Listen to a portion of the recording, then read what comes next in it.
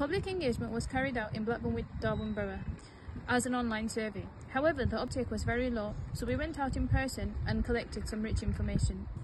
Three of the most important things we found that the most disengaged from public engagement were those that worked 9 to 5.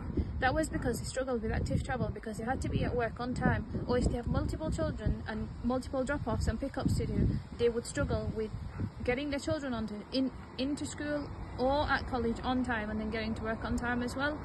After work, they would be busy with the household chores and commitments. This prevented them from being physically engaged.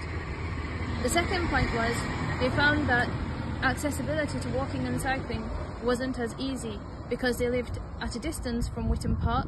They felt that a lot of the services were at Witham Park and not in their areas.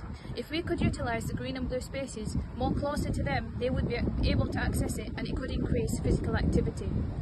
The third thing that we found out was that the public didn't always look for information on social media or on the internet. It was more of word of mouth, and the preference was given to having something tangible like a poster or a leaflet or something displayed at a setting they frequented, such as a mosque, a school, or a community centre or a leisure centre.